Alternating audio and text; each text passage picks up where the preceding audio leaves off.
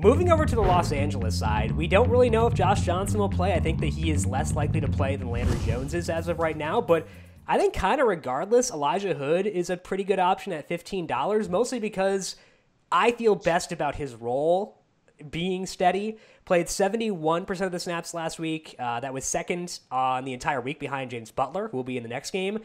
Hood had 12 carries and no targets. The 0 targets, a concern, but he did run 24 routes on 44 dropbacks, so I want to spend up for Houston guys on this slate.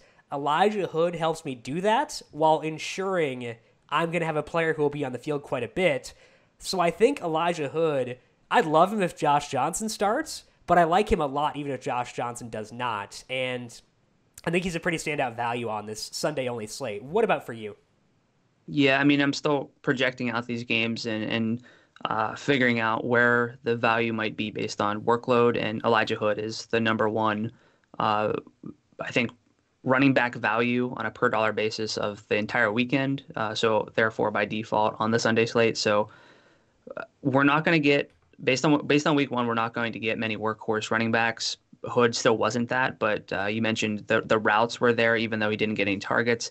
12 carries, the snap rate's up. I don't think that you can really ask for much more than a 70% snap rate for a running back in this league, unless things change Yeah. moving forward.